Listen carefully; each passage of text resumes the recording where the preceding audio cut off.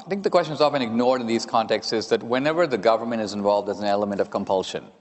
Yes. And the effect of compulsion is always to strip the virtue out of a transaction. If, Michael, if you and I are walking on the beach and I'm hungry and you have a sandwich, and I say, Michael, I'm hungry, give me your sandwich. And you say, yes, here it is. I say, thank you.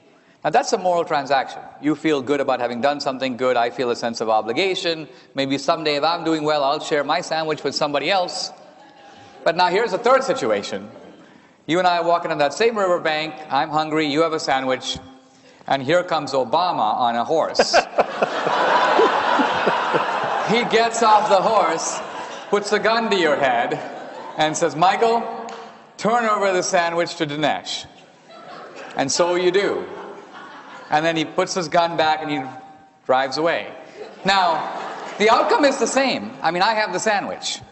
But the moral content of that transaction is completely different. You deserve no moral credit. You didn't give willingly. I don't even feel a sense of gratitude. I feel a sense of entitlement. I feel that you actually owe me 7 sandwiches, but you only gave me 1. So you can see how the whole thing is confused when you bring in the element of coercion.